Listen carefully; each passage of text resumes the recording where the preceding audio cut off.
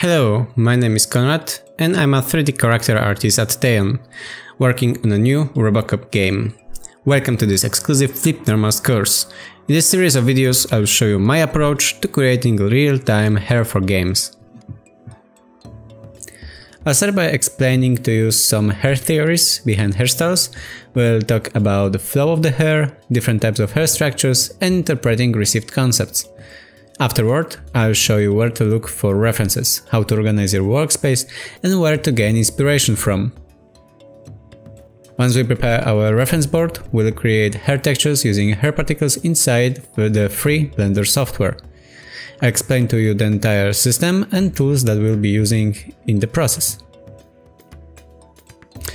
Then we'll use XNormal to bake all the necessary maps into the textures.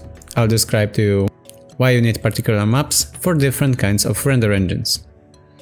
After we finish preparing textures and haircuts, the time will come for the grooming process. I'll show you how to create particular hair structures and how to blend them into the groom. We'll go through 3 different steps for the grooming process, starting with the base, through the breakup and ending on the detailing. I will share with you helpful tips and tricks on cards placement and give you some bits of advice that will help you on your learning path. After hair is done, we'll move to the creation of the bird textures and bird grooming.